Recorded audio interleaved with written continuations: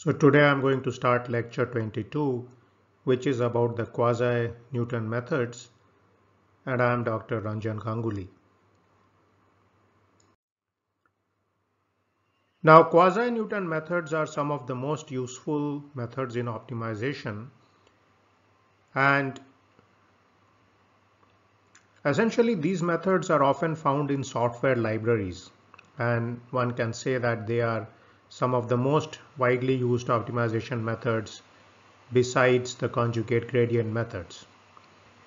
Now, these methods essentially extrapolate on the Newton's method, and the basic premise here is that instead of using the Hessian matrix like in the Newton method, you try to create an approximation for this matrix and use this particular approximation in a formula which is very similar to the Newton method. And how this approximation is developed is by using changes in the design vector x, changes in the gradient vector c, which happen during the past iterations. So as you are going from k 0, 1, 2, 3, 4, k minus 2, k minus 1, you have been calculating all the gradient vectors and you have the design vector at each of these k's. And there is a lot of information here in terms of the second derivative, which can be extracted and used to create an estimate of the Hessian matrix. So one of the important things is that whenever you create an update formula to approximate this H matrix, you must ensure that the H matrix remains symmetric and positive definite. Symmetry, of course, comes from the basic nature of the H matrix because of the partial derivative information, and positive definiteness is of course required to maintain that the descent direction is a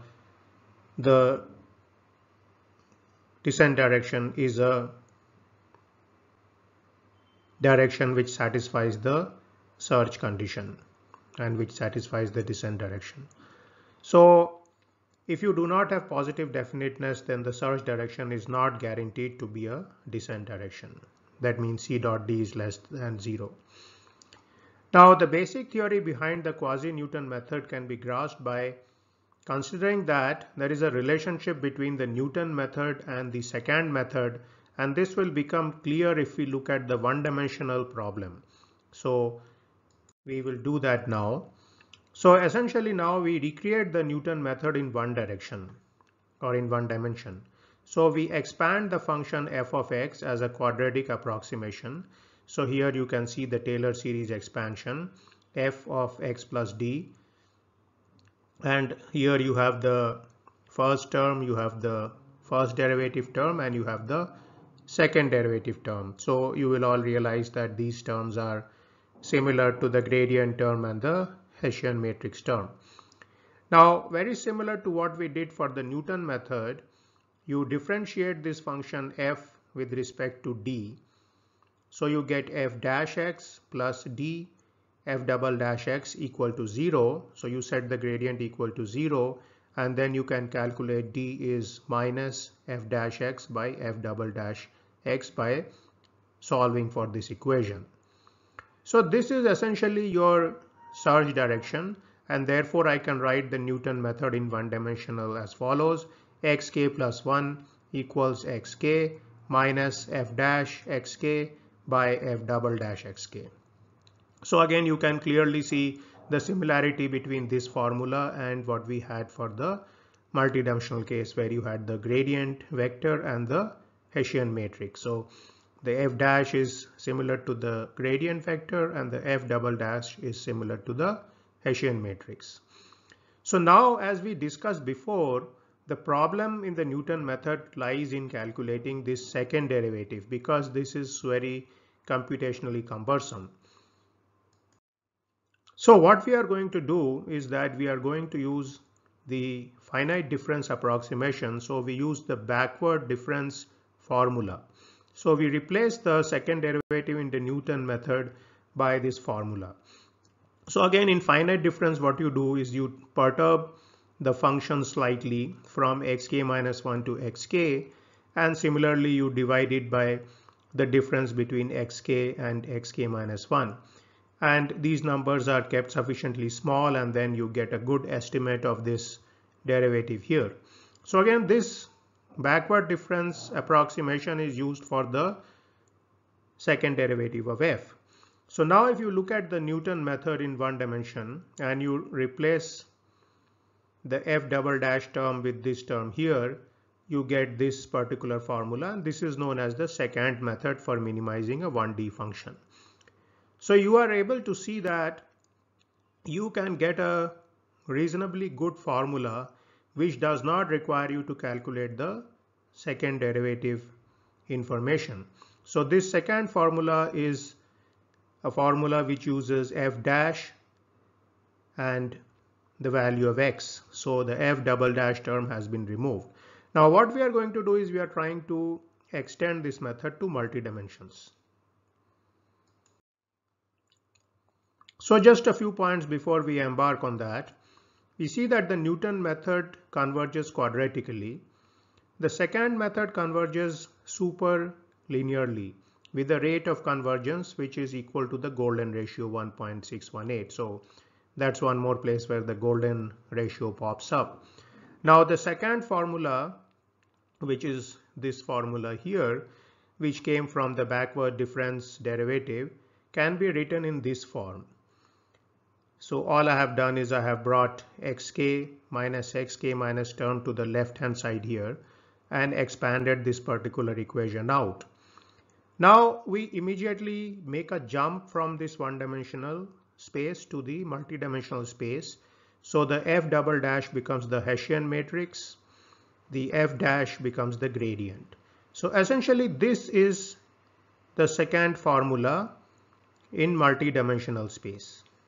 So this is something to keep in mind. And here you are starting to see the thinking behind the Quasi-Newton method, that I could somehow estimate h of k by using ck minus 1 and xk minus 1. So essentially a kind of finite differencing approach could be used here to get the derivative. So this is nothing but an extrapolation of this second formula in one dimension to n dimension. And so we are going to use this particular thinking now. So this condition is sometimes known as the secant condition. And in general, what we do is that when you create a Quasi-Newton method, you do not actually calculate the Hessian matrix. Instead, you say that you are going to create a Hessian matrix or an estimate of the matrix, which we will call as B of k, and this B of k must satisfy the secant condition. So you see that these two equations are very similar, and we have simply replaced h of k by B of k, and this also satisfies the secant condition. Now to get a physical feel of this, let us look at a quadratic function such as this f of x here, and I can write a xk minus 1 and then extend it out here by putting a minus b and a plus b, and immediately this gives me ck minus 1, remembering that the derivative of this function can be obtained, and that would be ax minus b, and that would be ck. Okay, so now if you look at this axk minus 1 term, this is similar to the left hand term here, bk xk minus 1. Similarly, the right hand side is ck minus 1, which is here also ck minus 1. So we can see that for a quadratic function, the A matrix or the Hessian of the quadratic function is this value bk here. So bk will become A for a quadratic function. So therefore A is the Hessian of a quadratic function and satisfies the secant condition. Now for a general nonlinear function, this interpretation holds locally in an approximate manner. So Quasi-Newton methods, they try to create this matrix Bk so as to approximate the behavior of the H matrix by using the change in gradient and the change in design using the secant condition formula. And methods which basically try to get this particular approximation B of k, which satisfies the secant condition, are known as the direct update methods. So these are the methods which are very important and powerful, and we are going to now consider in detail next. Now in these methods, the H matrix is typically started from some value B of 0, which could be the I matrix, and then you keep building this matrix as k becomes larger. Now several such methods are there and several such formulas are there, but they are based on very similar logic, so we will discuss the general logic. The two key pieces of information here are the change in the design vector, that is xk plus 1 minus xk, and this we denote by a vector sk. Then there is a change in the gradient vector, that is ck plus 1 minus ck, and this we denote by the vector yk. So the second condition then becomes bk into xk minus 1 equals ck minus 1. So this is the second condition. Now I can write this second condition in more compact form by using this particular definition. So essentially you have the B matrix into the change in the design vector S, and this is equal to the change in the gradient vector here. So now once you have that, we can replace k by k plus 1, and so we get this formula. So this is the typical formula which we use for the second condition. So essentially we are trying to create this matrix bk plus 1 using sk and yk. So essentially any formula which is proposed for these kind of direct update methods will satisfy this second condition bk plus 1 sk equals yk. For example, consider a simple formula such as this. If you substitute this formula into the second condition, that is you multiply both sides by sk, you get this value here. And essentially these two being scalars, they will cancel out, and so you will get yk here. So you see that this particular proposed formula satisfies the second condition.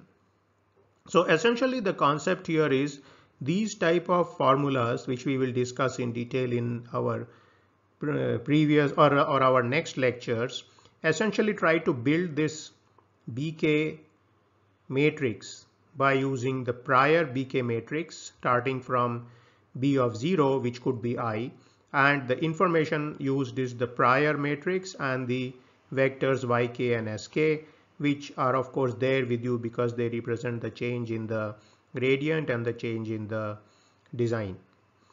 So the approximate matrix B is obtained by using only two sets of information, change in gradient and change in design, which is there with you at each point k.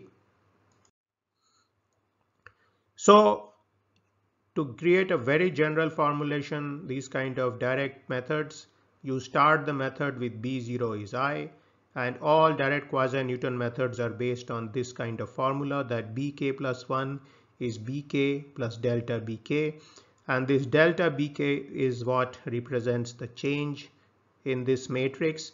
And as you change this matrix, you start from I, but we will see that for quadratic functions you essentially can build up the Hessian matrix with time. So that is the basic power of this method, that you are no longer required to calculate the H matrix, but you can create the H matrix by starting from I and then building up like this. So again, you can clearly see that this method is extremely powerful because it is trying to get the Hessian matrix, and also as you are getting closer and closer to the minimum point, you are getting the Hessian matrix, and it is going to become better and better. And of course, as we have discussed before, these methods must guarantee symmetry and positive definiteness so that this method progresses well. and then converges to a good solution. So in the next lecture, we are going to discuss one of the very powerful methods in optimization, and that's the BFGS method. So I will see you in my next lecture.